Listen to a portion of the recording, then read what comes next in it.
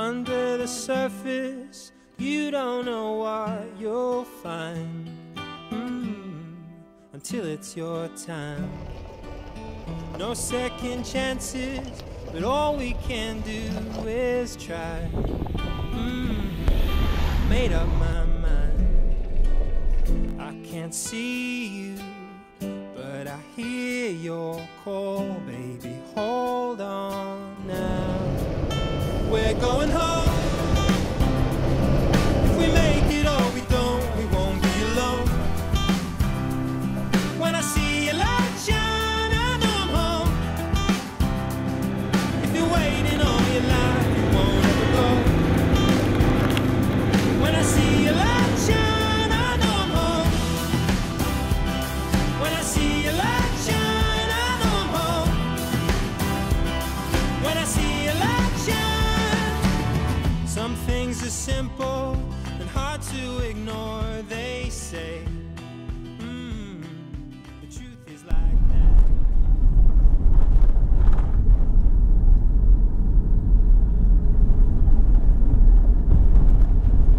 Gascoyne Junction, here we come. Well, there you go. There's a disadvantage to having everything wired up to your auxiliary battery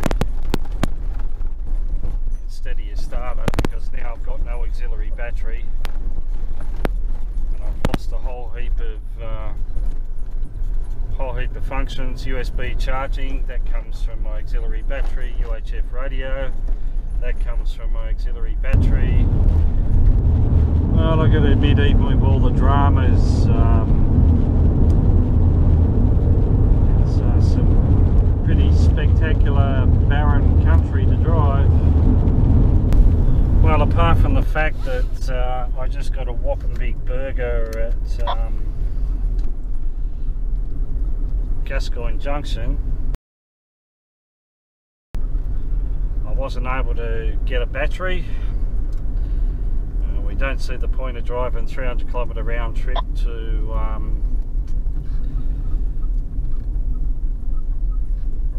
to Carnarvon and back to go for a battery, so I'm just going to risk it and I'll just run the fridge off the main starter battery, so no auxiliary battery. There we have it, our first close-up of Mount Augustus. Sure is a big bastard. I sure hope the caches, the two caches here that I want to find are at the top of it.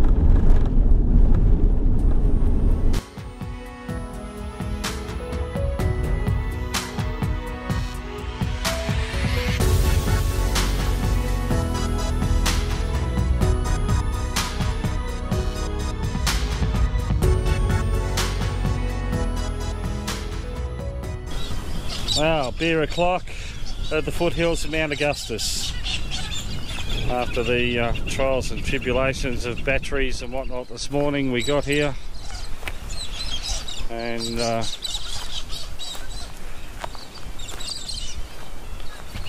time to sit down on the grass, listen to these bloody Major Mitchells going bananas.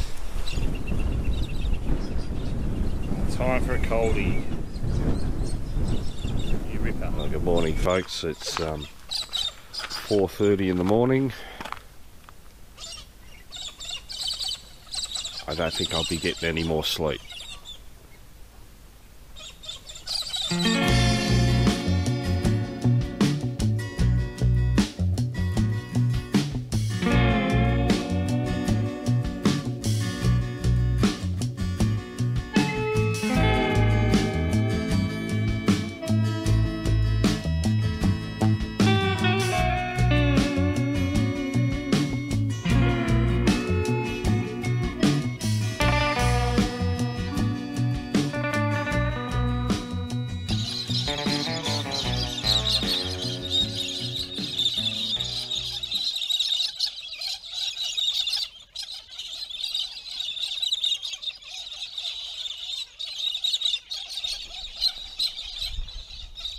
Morning, young Warren. You got the coffee on the go too?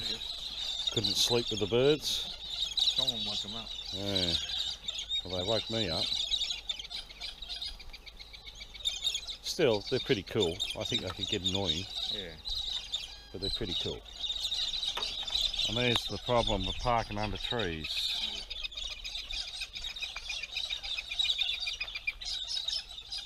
Little bastards.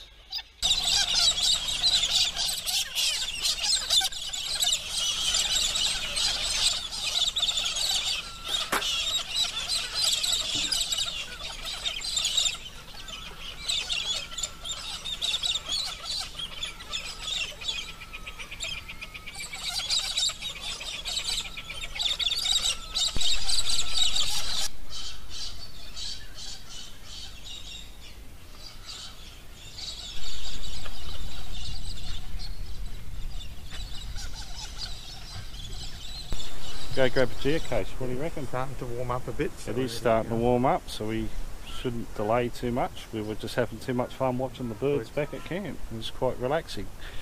But anyway, the Kotka Gorge Trail is where we're headed. Well, got it? No. Here we are at Mount Augustus, and I'm looking to find yet another remote cache. Saying I'm 5 metres away and I can see a likely looking rock pile up there, so I'm guessing that's probably where we are. So try and make my way up the rock face. See if we can bag another cache. Well, unfortunately the lid of the container here is broken, so it's not going to last the test of time if we get any water.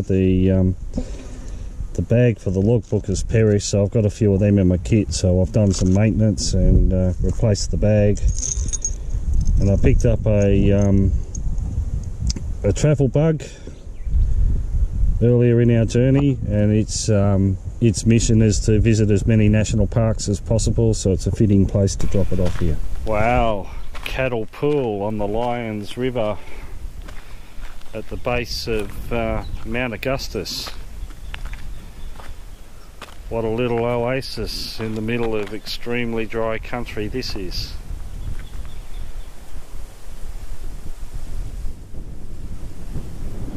Very nice indeed.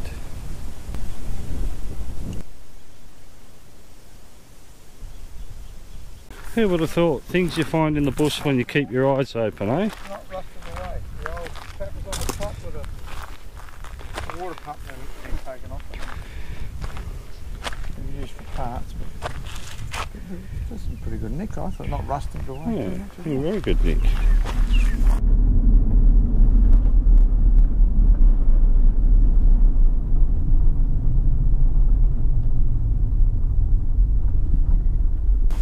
Not really anything noticeable in the engravings. Nothing noticeable. No, I can't make anything out. Oh, I bet it's nice and cool under here though. I don't know if that rock's been formed or it's fallen there. Or... So that's the engravings, is it? Yeah, well. Is the rock slippery? It is. Very slippery. I'm having trouble keeping my... There's something on here. Yeah, there's something on the wall there that you're on the rock that you're on too. Yeah, it looks like a snake. Yeah, because there's little pictures there too. Oh, yeah. Looks like a bush chook. Just there. Yeah. You have. Somebody was obviously bored and hot and thought, well, I'll sit under this rock and nice and cool. Yeah. I'll scratch some pictures into it. Yeah. And in 5,000 years' time, all these silly tourists can come and have a look at it. There's nothing on the roof. Here we go. I'll go into self. Oh, Warren, for sake. I have to do it in an enclosed space. Good on you.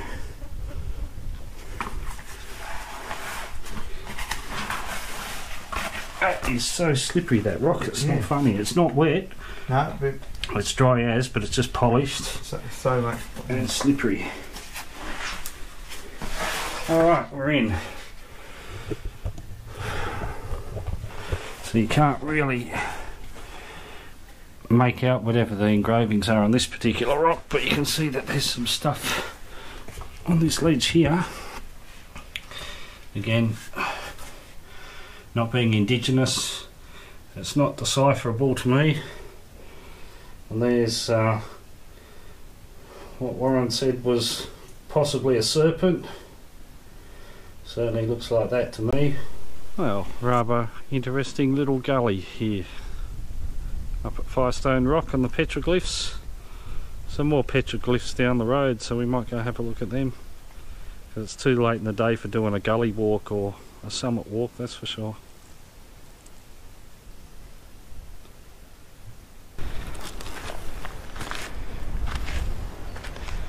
A bit of a cave and some more petroglyphs there.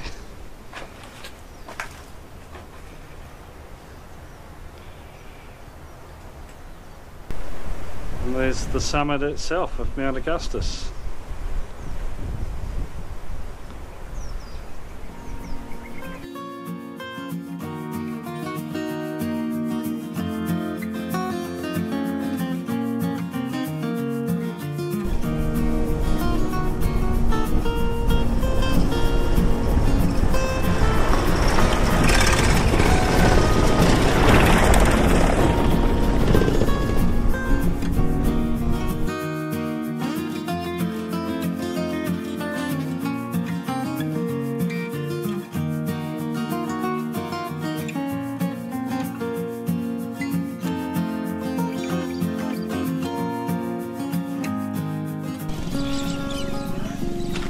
And the hits just keep on coming. Tried to move my car out from under the trees yesterday so that I didn't get covered in crap. That didn't exactly work, did it?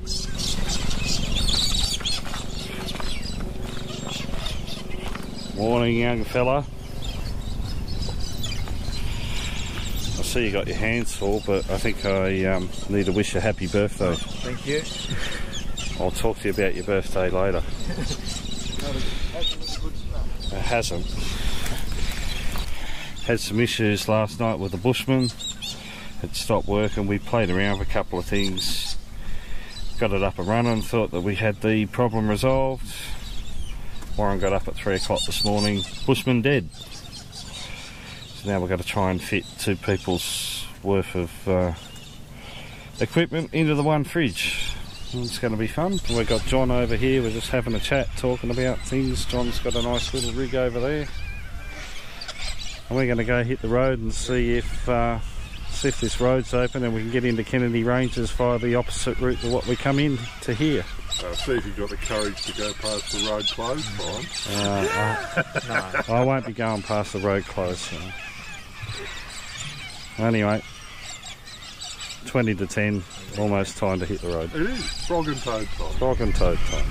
Here's the access we want to take to Kennedy Range. The road was closed, the sign's still up. We got a closed road, which means we have to go the long friggin' way back to Gascoyne and come back. This is going to be our little camp for the evening. And it's been hot today, 39 or so degrees. So it's beer o'clock. I'm feeling a bit weary now, but Warren's obviously got more energy than me, and he's making some apple crumble for dessert. So it looks pretty good to me. Well, I don't know if I said this to you this morning, Warren, but yeah, I don't know if I said it on camera. No, happy birthday. Shame about your fridge, but could be worse. Could be a starter battery. You could be going through all the shit I'm going through. And what's the problem? All your food's in my fridge and all my food's not. Well, it is, but you just can't find it. Yeah, well, that's it.